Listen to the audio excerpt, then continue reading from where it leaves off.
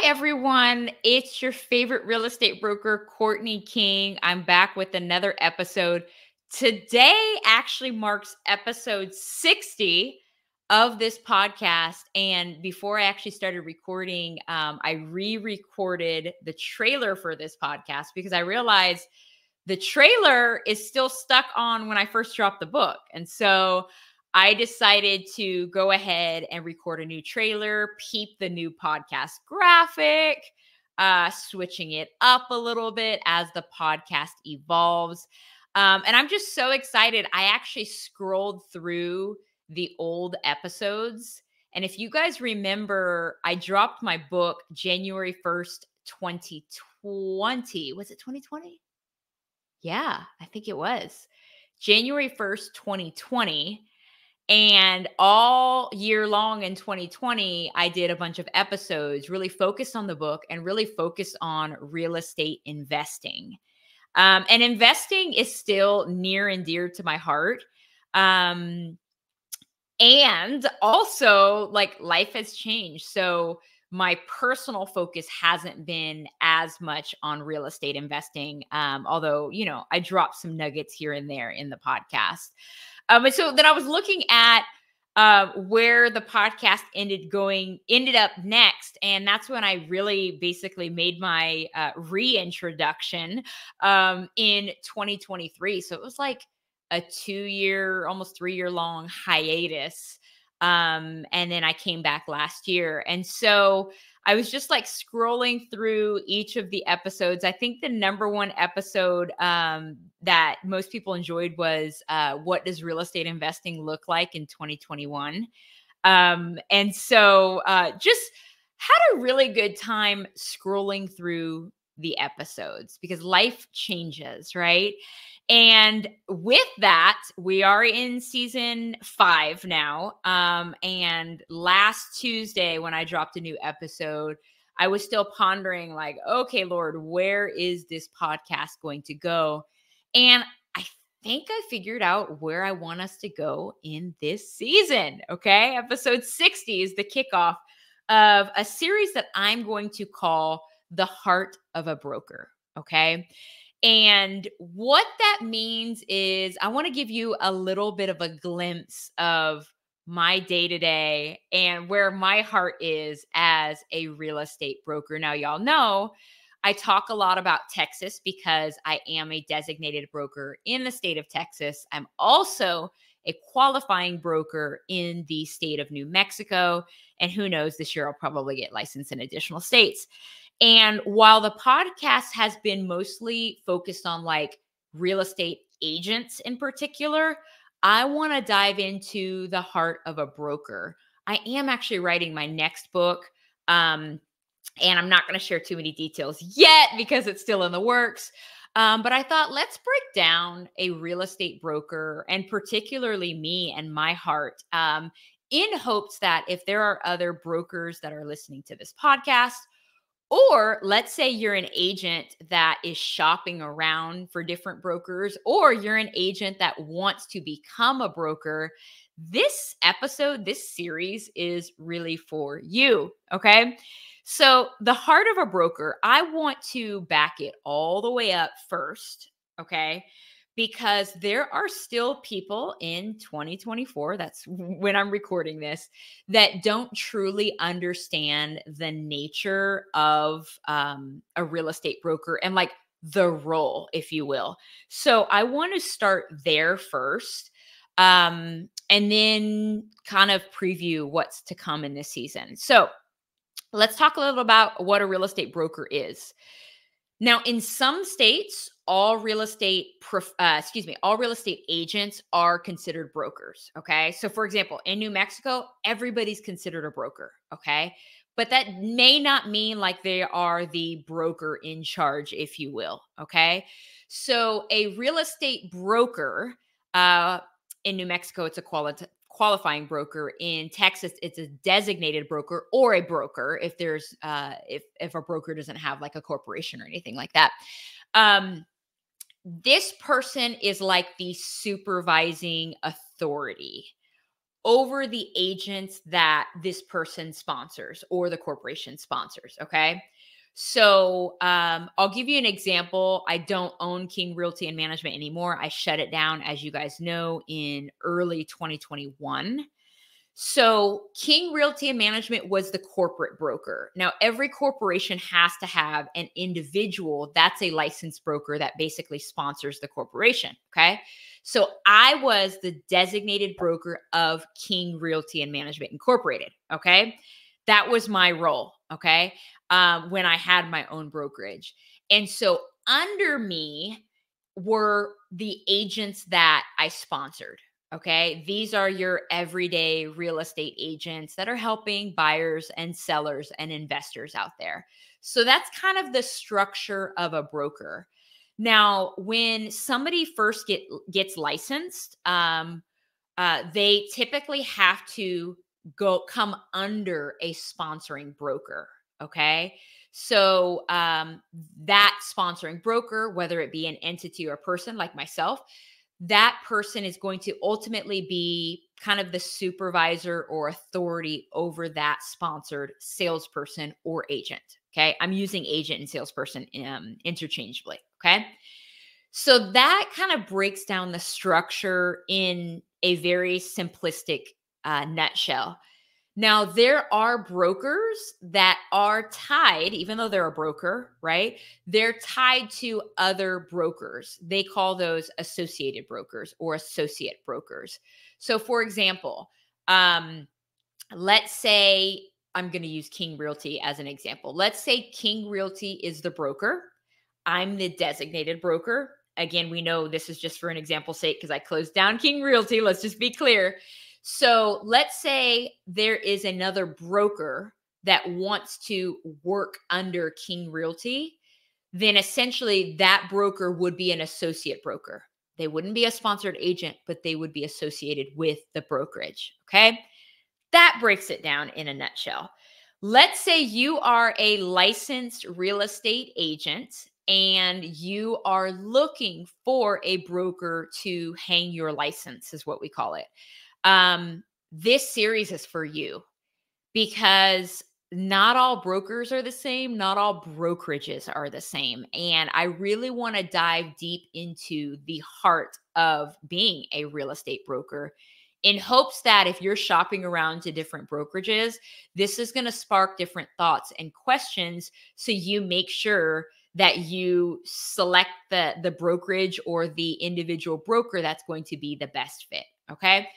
Now, I'll give you a little bit of my background experience, okay, because I've been a broker for many, many years. Before that, I was an agent. And I actually, when I first got licensed, was sponsored by a gentleman who had his own brokerage, okay? And I came under that brokerage. And essentially how that works out is you pay a fee to join a brokerage generally, especially if it's a traditional brokerage. You pay a fee, then you're sponsored by that broker. And then typically that broker has some sort of commission split with you, okay? Now, some of you may be thinking, well, wait a minute, like commission split, why, right? Essentially, people like me, real estate brokers that sponsor agents, typically have additional liability because we're now responsible for all of the activity that you perform as a licensed real estate agent, okay? So that's typically why there is some sort of commission split because as the broker, I'm taking on additional liability. Okay. The other reason for different commission splits is that typically the broker is involved with lead generation, basically having systems in place to generate customers to give to its agents. Okay. Sometimes they're called customers, sometimes they're called leads.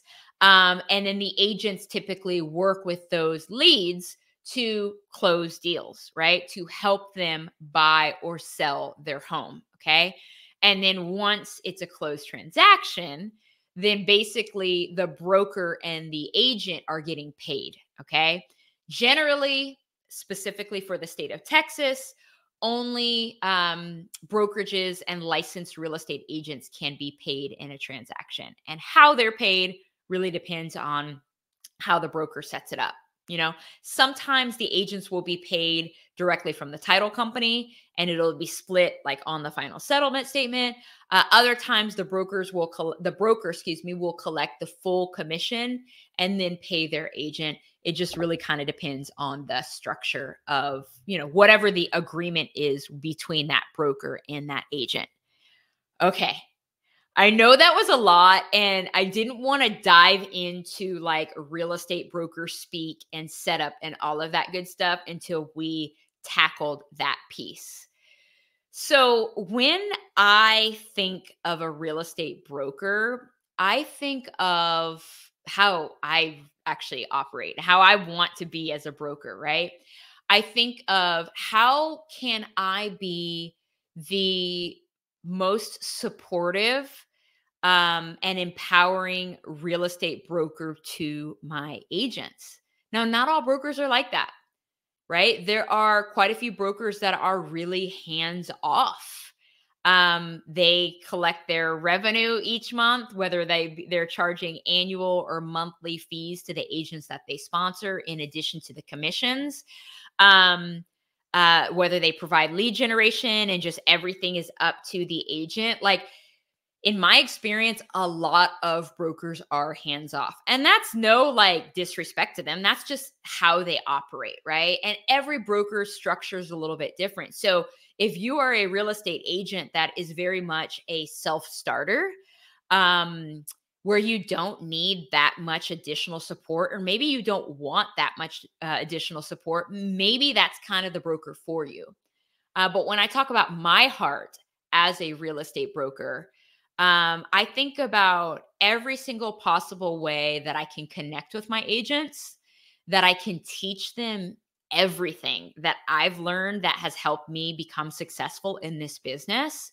I think about how I can train them effectively and efficiently. I think about a lot of the topics that are relevant to their everyday life. And we're going to talk a little bit about that in the upcoming episodes in this series. I also think about compliance.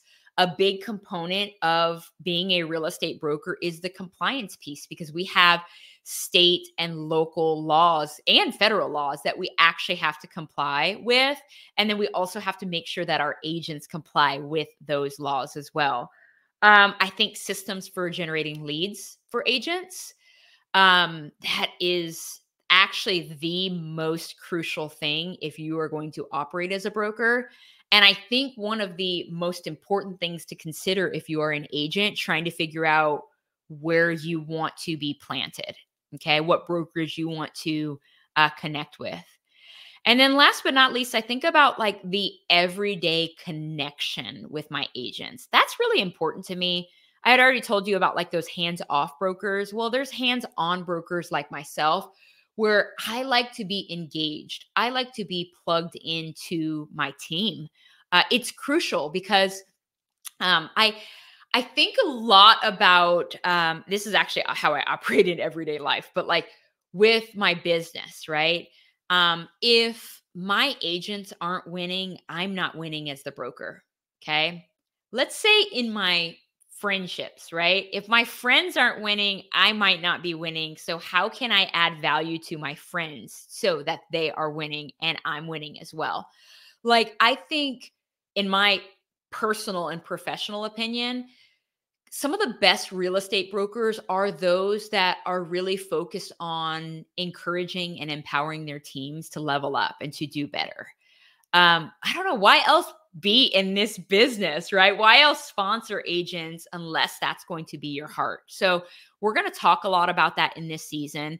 And specifically, as we move forward in this season and these upcoming episodes, I want to break down each of the systems. And right now I have listed 4 of them.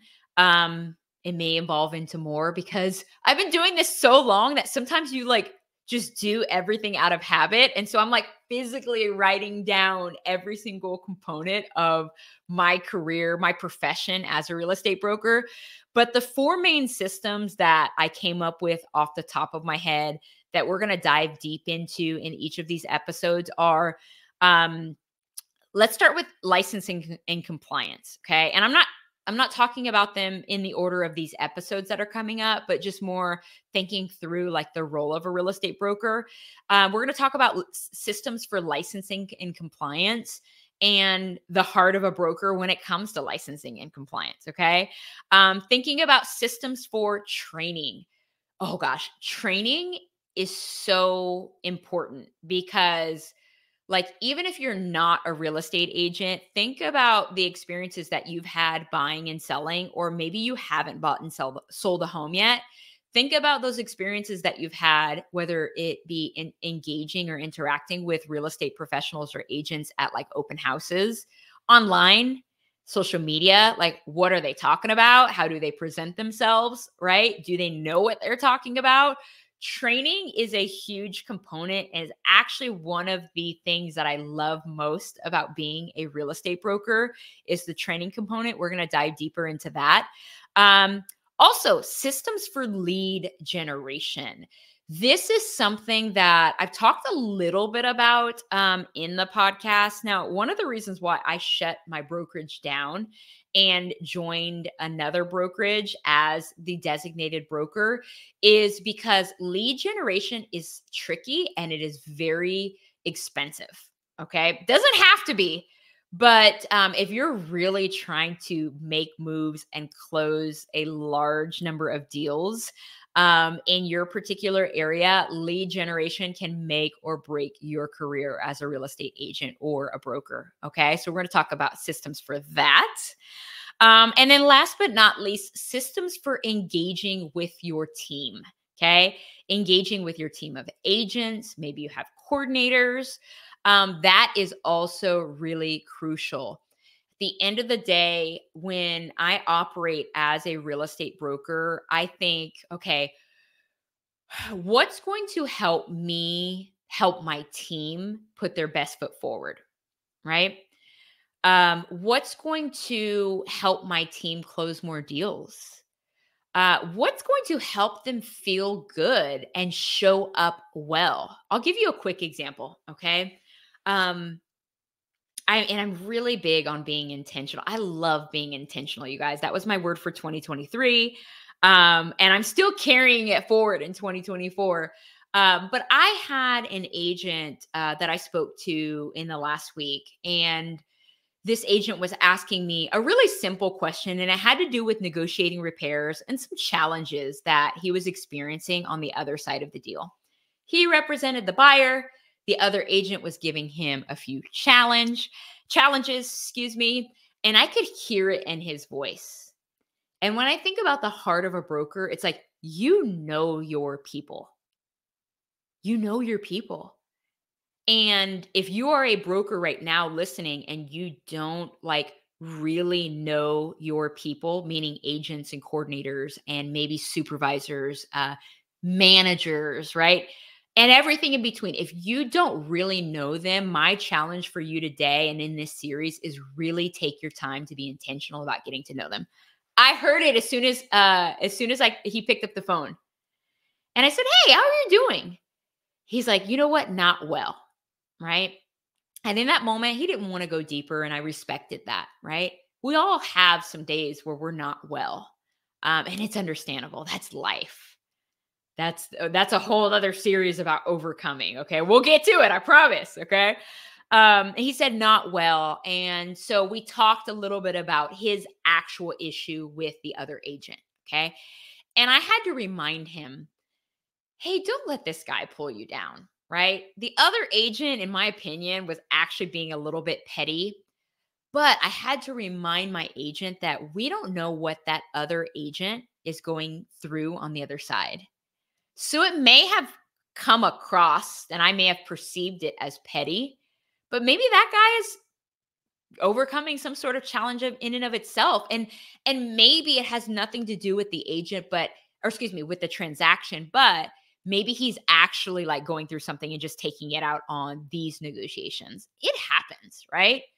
But if we're going to be intentional, we don't have to let anybody that we're engaging with pull us to a place that we don't want to go, right? If somebody's trying to pull us to a place of petty, like if you don't want to go and be petty, don't, right? Does it require some like intentional self-control? Absolutely. Okay. I'm not saying it's easy, but I'm saying that you don't have to go to a place emotionally or with your thoughts that you don't want to be. And so I told that agent this in this particular conversation. And then he said, you know what? Thank you so much, Courtney. Thank you for helping me through it. I gave him some points on how to move forward, and it was all good. And when taking it back to knowing your people, I put a reminder on my calendar for the following day to check in on him because I knew there was more going on. Maybe he didn't want to share it, and it's okay. He doesn't have to share it with me. But when I think about my heart as a real estate broker, making sure I check in on my people is so important. It's so important. So, um, that's the heart of a real estate broker.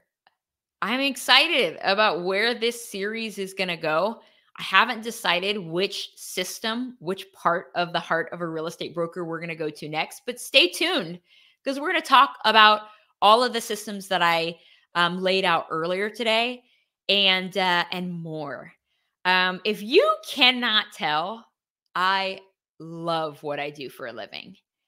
And I love coming to you every single week talking about kind of my reality and hopefully giving you guys nuggets to help you in your journey, whether it's in real estate or just life in general.